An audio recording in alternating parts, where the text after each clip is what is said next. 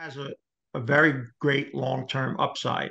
And so it to me, it's a favorite base metal. And even today, I said it has a better picture of safety right now than even gold and silver. Welcome to In It to Win It. This is Steve Barton, and thank you for tuning in. We are here with Peter Grandich of petergrandich.com. Peter's been a portfolio manager, been in the business since the 1980s in Wall Street and investing. Peter, thank you for coming on the show. Yes, it's been a long time, so hopefully I'll still be able to answer your questions. Okay. All right. I'm sure you will. You've probably forgotten more about investing than I'll ever know. So I appreciate this. Okay. So if you could just give us a quick 60 seconds on your background, how you got started in the 1980s in investing, and maybe a little bit of your background with hedge fund managing and like that. Sure. So without any formal education and losing first money to a penny stockbroker, it led me to become a stockbroker. In less than 3 years, I was head of investment strategy for a New York Stock Exchange member firm. I made a forecast of a crash. They wanted me to retract it or resign. I chose to do neither. And then the day after the crash, I said that this is 1987. We'd be back at new highs within 2 years. And that garnished a lot of attention. The Good Morning America interviewed me, called me the Wall Street whiz kid, and I milked that moniker for the next 40 years. So I was a hedge fund manager, portfolio manager, then fell in love with gold in the late 1990s, just before it went under $300, and cost me a fairly large sum at that point. A few years later, I got back into it. I can remember being at a PDAC show when we were happy it was above 350, and stayed in and out of it most of the rest of my career, both doing corporate communications and then as an investor. And most recently, I went back in because we'll probably get to it, but relative to the share prices and relative to the underlying metals, I've never seen mining shares this cheap of a valuation. Doesn't mean they can't get any cheaper, but right now, historically, it's one of the lowest levels. I like the sound of that. I also like that you got your start without any formal education. I'm kind of a big believer in that. I'm not a real believer in the universities and overpaying for education, especially in this day and age when you can learn and almost become an expert in just about anything through the internet. You know, I think you have to be kind of careful that you don't put yourself in an echo chamber, but I like that a lot. Okay, the coming retirement crisis. I'm gonna read some stats here and kind of throw you a softball, and you just run with it. A third of Americans have no retirement savings. We have 33 trillion in hard debt, with interest rates around 5%. That's 1.5 to 2 million just going into interest payments every year. 100 trillion in unfunded liabilities. Credit card debt is at an all-time high. Last year, most retirement accounts lost a quarter of what they had. 2/3 of people have to work into their 70s or 80s, and 75% of people are working paycheck to paycheck. So we either think alike or you've been reading my stuff lately. I've been reading a lot of your stuff. So you're right. It's kind of scary. Believe it or not, it somewhat depressed me because of how overly concerned I am about the future, just based on what you shared. And there's a lot more logs we can throw on that fire to even cause more concern. But right now, I think a lot of the people, well, I shouldn't say that, because I coined many of the people that work in the financial service industry the "don't worry, be happy" crowd. So they don't look at this, and if they do, they won't speak about it. But many people know that we have a serious debt crisis. You mentioned it, 30-something trillion dollars. Throw a 5% interest rate on there, it's 1.7 trillion in interest payments. You know, we don't double that is about, to what we do in GTP sometimes. So debt crisis is pretty familiar with. What people aren't familiar with yet, and those that are familiar on Wall Street don't want to talk about it because it's such a big livelihood to them, handling people's retirement accounts. But we have a retirement crisis. You brought it out. First of all, three-quarters of Americans now, it's up from 60-something%, but three-quarters of Americans now are basically working paycheck to paycheck. They don't even have the ability to have $1,000 saved for emergency, let alone any retirement funds. We all know that entitlement issues are going to have to be addressed because there's so much owed and there's no money sitting where to pay for them. So we have these people, they're going to have to work, as you said, well into their 70s or even 80s. They're going to look for government assistance, like just a natural thing to do at a time when we know the government is indebted up to its ears. And we didn't even mention some of the worst things that the government is facing right now, the geopolitical concerns and those things. And the one that no one talks about, Steve, which really has disappeared off the radar at a time when it should be on the radar the most, and that's the potential derivative problem. For years, we've seen a multiplying of how many derivatives are out there. And there have been people who have spoken about if that domino falls. You ever watch that show where one domino falls, all the other dominoes fall? But the retirement crisis is a legitimate concern. I see it. I see seniors who have come to me and said, Pete, do you know about XYZ company? I go, yeah, well, it's down 20, 25%. And they'll say, well, I'm not concerned about that. I'm concerned if they can keep paying the dividend because I'm living off the dividend. And one last thing, Steve, where there's going to be also serious issue. Most of the Wall Street does what we call traditional financial planning. Our group, we call what we do as an alternative traditional. The traditional financial planning basically has this belief. Market goes up, you take out 4% what you need to live on. It makes it up, the market goes up, and the market just becomes the feeder of your retirement. Well, last year that had a big disruption. So the average, as you noted, retirement count was down 25% according to Fidelity. Throw on a 10 to 15% inflation over at least 2 years, it's probably more. You've lost a lot of money and purchasing power in your retirement plan, and you don't have the ability to make it up if you're already retired unless you go back to work. So the retirement crisis is something that's going to evolve more and more as time goes on. And the more we neglect it and don't put it into our planning, the more it's going to hurt us, especially for those that are underweighted, which most people, as you said, are underweighted in their retirement. Very few people have reached a level where right now you could retire and live off of that. Okay. Can you outline for our listeners how important this derivative problem is, just the leverage that's going on there? Well, you're right. It's the leverage, but I always like to make it very simple because, as you said, I was not from the Wharton School of Business, so my words have 1 or 2 syllables in them. They don't have these long, drawn-out Harvard stuff. But I believe the simplicity in learning on the job was much better than anything they could teach in school. But if you can just imagine, you ever seen a show where people have lined up dominoes for like 8 hours, and when they do one, it does this beautiful falling all over. Well, that's the derivative situation. If and when we ever have a crisis to where people have struggled paying the derivatives are out there, it's kind of like a piece of paper that's been passed around and people bought it and sold it 100 times. I like to say for people that are older that have gray hair or no hair, I call it the movie that used to be called The Producers, where they purposely make a play that's going to bomb and they sell the company like 20 times over. And unfortunately, it becomes a hit. Well, that's what we're facing in the derivative market if and when we ever have a crisis which causes derivatives to be, in a sense, dominoes. Okay.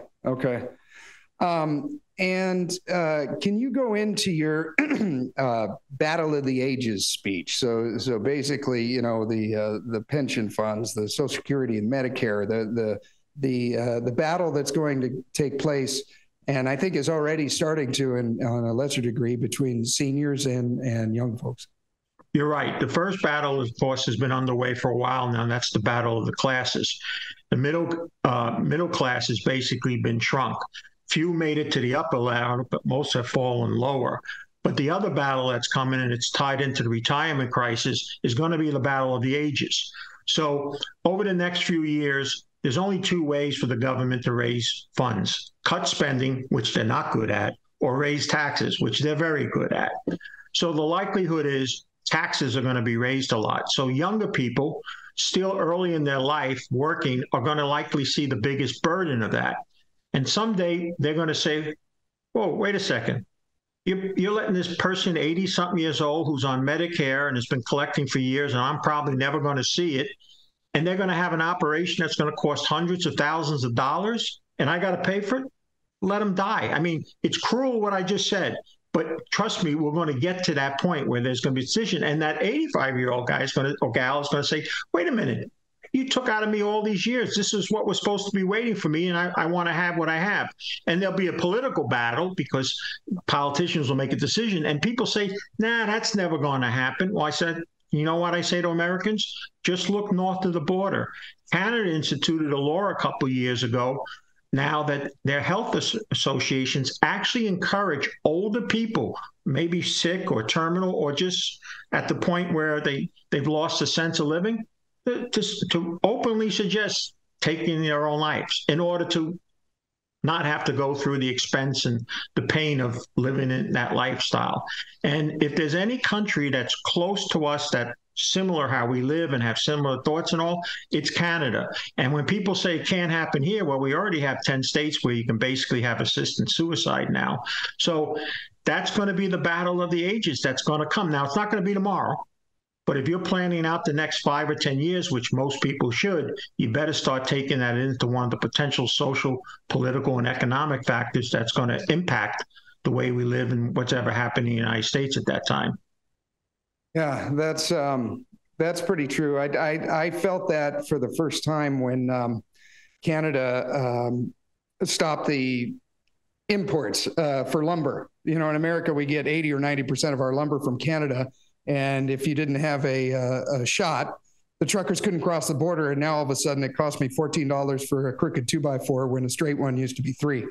And if there's a country that I think could be most comparable to the United States, it's definitely Canada.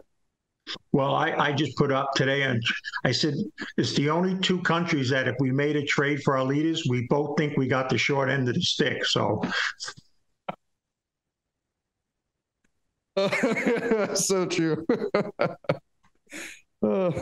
Yes. So basically, to sum it up, the battle of the ages is going to come down to whoever has the most political influence to influence the politicians to either extend the life of Social Security or not. Yeah, one of the things that has to happen with Social Security is they're going to say that they're going to just kick out the billionaires, but there's not that many to kick out of the system. They're going to really have to get down to people earning or maybe have a wealth of just a few $1 million and maybe eliminate it from them, because that's where the bulk of the people other than the working class would be. That's going to be the first thing they target. They're going to raise the age to receive it. They're going to tax us more. And so it never was a system that was supposed to be totally dependent on. People always ask, well, why did they ever make it 65? Well, back when it was first formed, living past 65 was unusual. I mean, the average age was less than that. And no one thought about that, you know, as we got older. And all that money that has been taken out has been long ago spent. It's not sitting anywhere ready to pay people. And so they'll kick the can one more, Steve. They got another kick in it. They'll use this debt crisis to come up with something marginal. But a few years from now, they're going to have to do serious cutting in not only Social Security, but Medicare and Medicaid, because it's just unsustainable at the growth rate it has. And let me add one other thing, which is important. The CBO, which is the closest thing to an independent group around the government, says that based on all of that, we're going to have another $19 trillion added onto our national debt. Now, that really becomes unsustainable at that point in time. So it's not a pretty picture coming, and it's not going to get better anytime soon. Okay. And by the way, Steve, there's no money in speaking like this unless you sell cabins in the woods, guns and ammo, and dry food, which I don't. My planning group does not benefit from me taking this approach, but it's what I foresee, and this is what I feel we have to prepare for. Yeah. Okay, that's the forecast. I see the same thing you do. What can a guy do? What can a person do? What can a senior do? What can a young guy do, knowing that this is the future? The younger person has a better advantage to take advantage of a model that I believe we need to live under. I changed to this. I wasn't this way originally, but I changed to a less is more attitude. You know, when we look around, Steve, our parents and grandparents, they never needed public storage. But you drive down any major road in America, every couple of miles, there's a public storage facility. And people are storing stuff there that they're not storing in their 3,000, 4,000, or 5,000 square foot home, which our parents and grandparents never had either. So too much stuff and a less is more attitude. 7 out of 10 people that walk into our planning group at all levels of income, they live at least one lifestyle above where their finances really support. And the way they do that is through the debt, you know, and borrowing from the future. And now a lot of that's all come back to home to roost. But a less is more attitude is the first. If you retired, it's really troublesome now because most of the people that retired went into these net worth planning people, and they would take a past product and hope it would continue to perform well and they could reach their goal and all. And buried in the disclaimer is basically their out, which says past performance doesn't guarantee future results. People learned that after the one-way street turned into a two-way street last year. So older retiree people have much more of a struggle in this retirement crisis than people that still have a lot of years ahead to work. Yeah, I just helped a friend review his financials, and looking over his balance sheet, income versus expenses. His expenses were more monthly than his income, and one that was blatantly obvious right out of the gate was his $1,000 a month truck payment. And the, I'm doing air quotes here, equity that he has in his truck, he could sell it and literally buy another truck, a used one, and not have a payment. You know, that he could accomplish that over a long weekend. You know, you mentioned the net worth calculator. That kind of brings me to another point. I became a millionaire a few years ago, and ironically, after it happened, I didn't feel any richer. And then I came across a quote from Robert Kiyosaki where he said, net worth doesn't matter. Cash flow does. You know, if you're worth 100 mil, but you're only bringing in $5,000 a month, that doesn't really do anything for you. But if you're worth 1 mil and you're bringing in $10,000 a month, that's far better. Well, he honored me by bringing me back. I was on over a year ago, and I just did it most recently. And one of the things he emphasizes is because our group, and I write about it in my book and all, is that cash flow is far more important than net worth. If you talk to any business owner, any real estate developer, it all matters, small business size, how you managed your cash flow was the decision maker, whether you were successful or not. And most people are trained, especially from the financial commercials, that somehow if you get more money, it'll equal more happiness. And we happen to have the special black box that gets you there. When realistically, a lot of people, and the more that they have, Steve, the more inadequacies they have in the efficiency of what they own. A lot of times when people come in, they'll have some real estate. They might even be a small business owner, and so they have an accountant, they have an investor, they have a banker, they have a lawyer, and a lot of them never even coordinate together. So efficiency usually comes from cash flow. Show me somebody that's very efficient in cash flow. You'll find somebody successful. That's one of the reasons why 7 out of 10 restaurants fail, because people aren't able to sustain positive cash flow. And so we think it's better to just get your Chevy running to a maximum level than trying to take a shot with some crazy investments to turn your Chevy into a Rolls Royce. And most people turn the Rolls Royce back into a Chevy. So we lose some people in that. The younger they are, the less interest they hear. They're still trying to multiply their money. But older people, once they get to a certain level, they realize that efficiency and cash flow is even more important than chasing net worth. Yeah. That was an important lesson for me. Okay, let's move on to investments here. Stock market. How do you feel about the general market in the coming? So by the end of 2021, it was my suggestion to people to be completely out of stocks and bonds, which shocked a lot of people, the bond situation. But I felt that the transitory talk of inflation at that time was not true. Once inflation's out of the bottle, the genie's very hard to put back in. So stocks and bonds, general equities and bonds, I still don't favor. only today, as just before you and I spoke, I mentioned now that since 1 and 2 year papers up at 5%, it's strong competition, especially when the S&P 500 dividend yield's only 1.5%. So maybe it's time to start going back in on the short term end. But I still don't see any reason to have large exposure to general equities. And let me just give you two quick reasons which led me to that decision and I still believe are valid.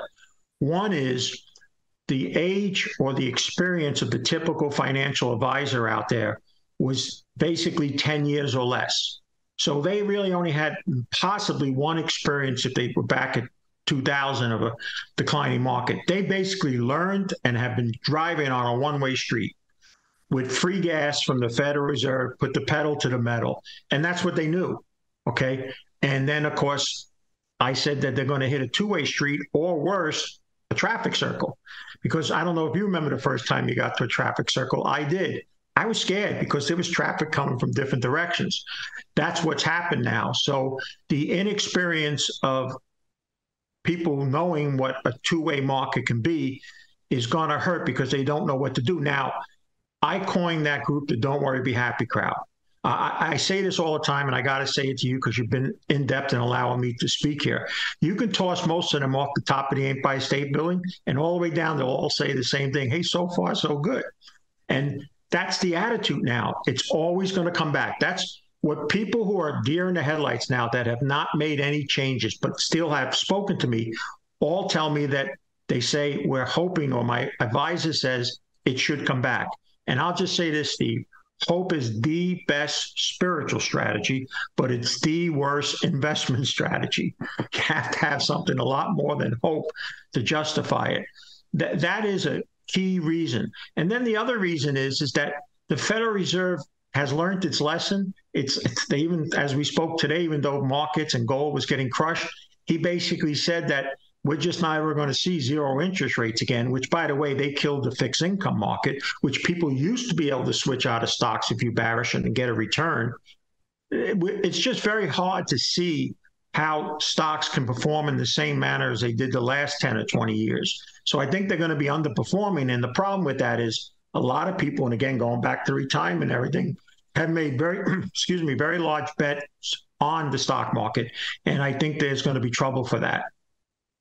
Yeah, I see the same thing. Okay, let's move on to gold. That was the inspiration for my background here. I know you're a big precious metals bull. Base case for gold. Inflation, by the government's own admission, is 6%. We follow John Williams. It's north of 12, while the 10 years paying about 4%. So that math is terrible. Over the last 3 or 4 decades, the average investment portfolio held, about 1.5% of Americans had some investable assets into precious metals. Now that's less than 0.5%. If inflation continues to persist, which is likely, I believe, people begin to become concerned about the purchasing power of their money. And historically, when that happens, they move into precious metals. And do you see any other main catalysts to this market, or what's your base case for gold?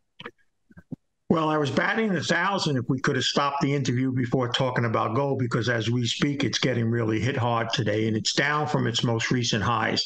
I'm adamant that this has been the beginning of a new mega bull market, which I believe will end up being the best bull market gold's ever had in its days of free trading. People aren't going to feel that at the moment today, but I don't believe today has changed anything for the longer term. So the argument for gold is a lot of things. One, you made a very good point. People are very undervested in it. I don't even think it's 0.5%. I think it would be very hard to go into any financial service firm, look at their clients' accounts, and find any measurable things related to gold. Just not in the U.S. at least. Some other countries, people are more adapt to owning gold. The other thing that I think has been really critical and underlines my support why I wouldn't change any thoughts today, even though we're down, is the tremendous buy-in by central banks. I mean, if you were around when they were terrible sellers and really kept the price down, they have been buyers unlike any other time in history. Now, they're not buying it for a trade, Steve. They're not buying to speculate on it. They're buying for a very important reason that they foresee something or many things coming. A, just to diversify away from the US dollar, whether it's geopolitical reasons or monetary or combination of both. Perhaps prepare for the inevitable change of the US dollar being the reserve currency, or at least a competitor coming out, or we know already certain countries are trading with each other, not using the dollar. But to see that amount of buying suggests to me that they're at least speculating on something significant that you'd want to own gold for. So I'm going to share my screen here real quick, and you can see the graph. This goes back to 1950. And here they were net sellers until about 2010. And since then, I mean, their gold purchases from 2001 to 2022 have more than doubled.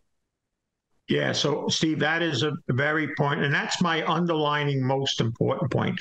I think there's another point, although I'm certain there'll be people on the internet today disagreeing with this, but the days of gold being heavily manipulated with phantom sell orders and all the other stuff that was out there, they're behind us. It's not to say it's not going to still happen, but because the trading that was solely used to be in London and at the Primex, people call it the Comex, I always called it the Crimex, that has moved to the Far East.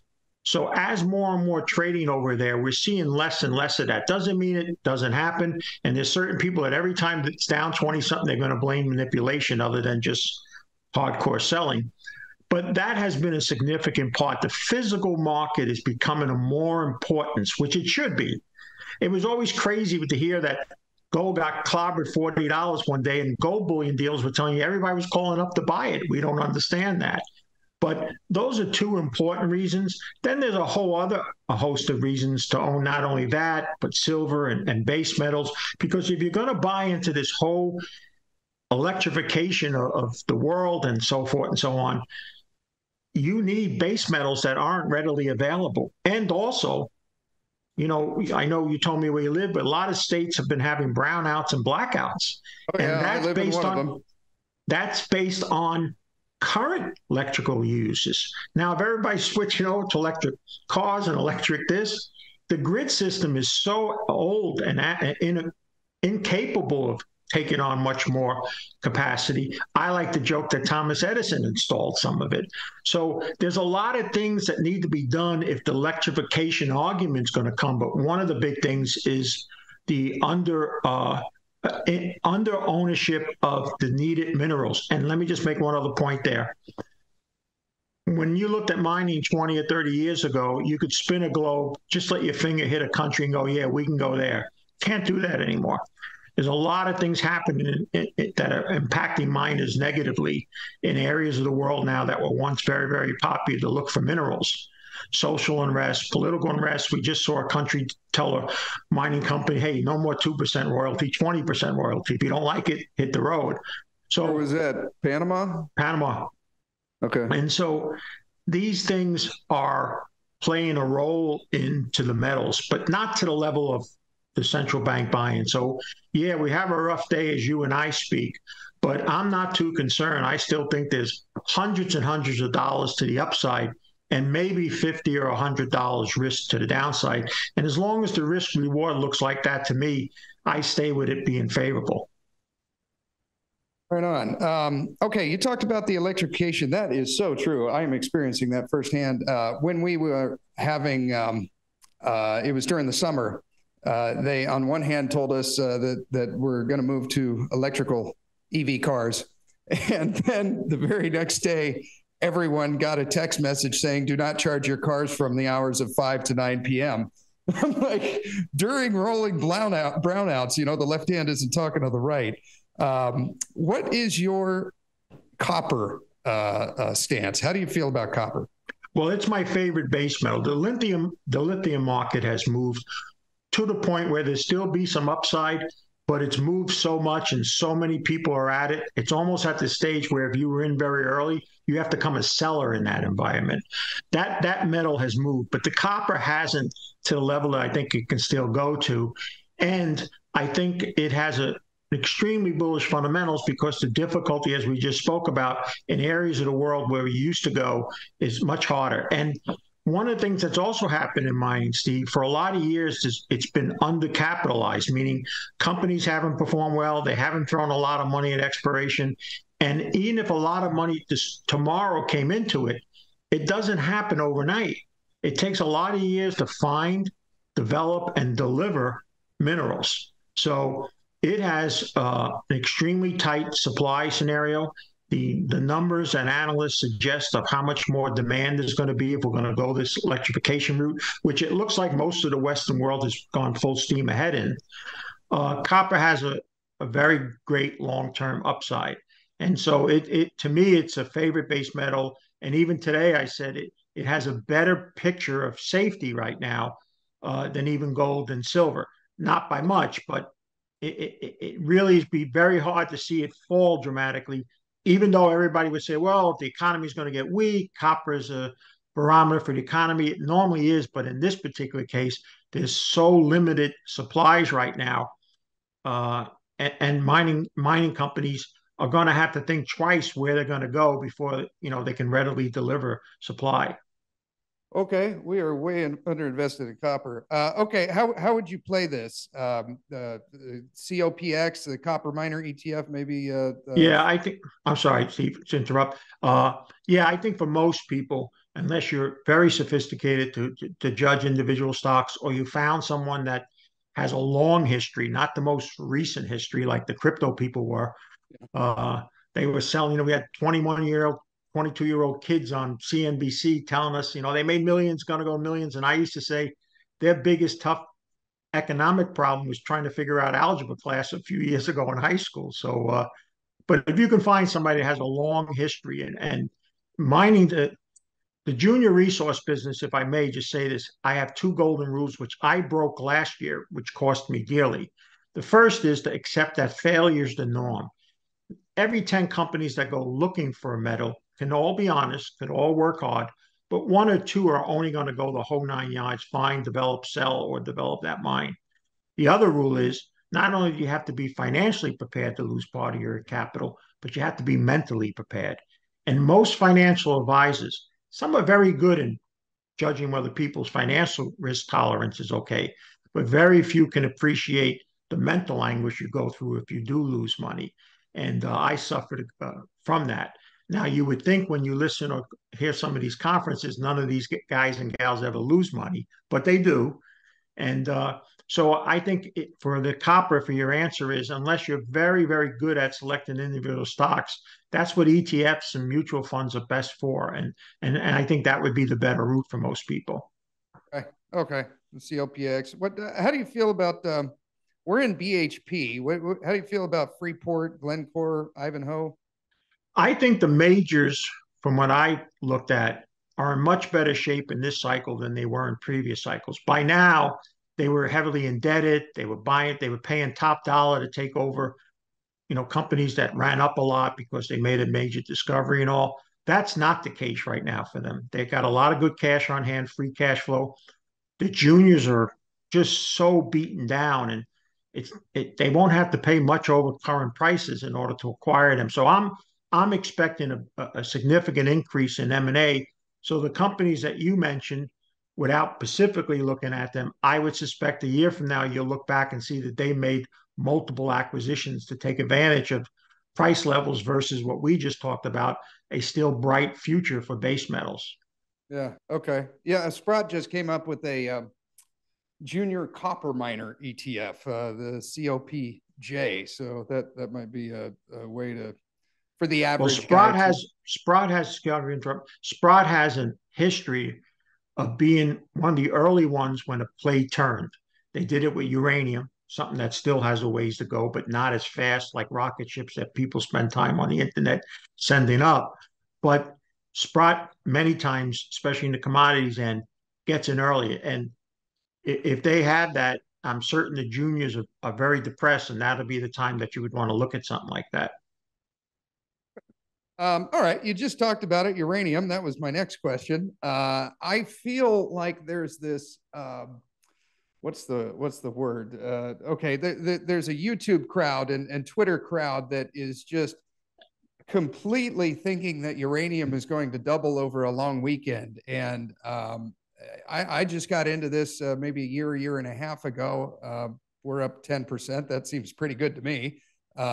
What's your time frame on this? How do you feel about uranium?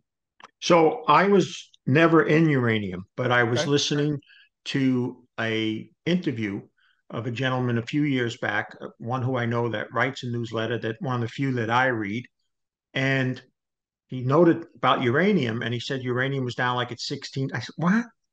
I remember years ago when it was 100 and something, and that was all everybody was talking about. And there might have been 400 juniors at that point in time claiming they had looking for uranium. So I got involved, but I decided to take a more cautious and more prudent, for me anyway. And I said, there's so few producers that if we're right about this turning up and getting back to 40 or $50 or higher, how could this company not do well? And that's Cameco. So I went heavily into Cameco versus trying to find a junior or something. And I still think that's the proper way for most people. You got to start with the bellwether.